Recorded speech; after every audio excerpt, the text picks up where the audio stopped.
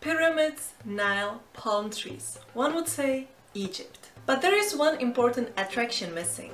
It is a form of entertainment which dragged curious travelers from Europe to Egypt during the 19th century and still does nowadays. It is female dancing. We call it now belly dance. My name is Badriyah and I have prepared this lecture for you about evolution of dance in Egypt during 19th century. The only source of information how the dance looked like in 19th century are notes and writings of travelers. During the Napoleon invasion between 1798 and 1801, there were groups of researchers who were hired to describe what they saw.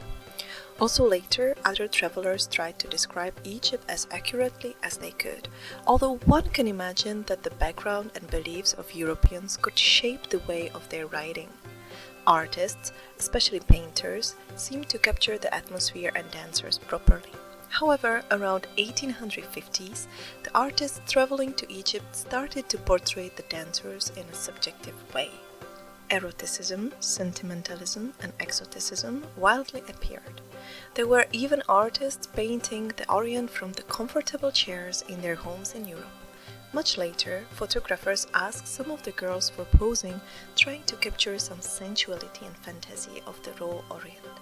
Some of the girls were even not Egyptians. Therefore, as you will see, dance in Egypt was profoundly shaped by the way Westerners saw dance and especially the way they wanted to see this mythical dance of Orient.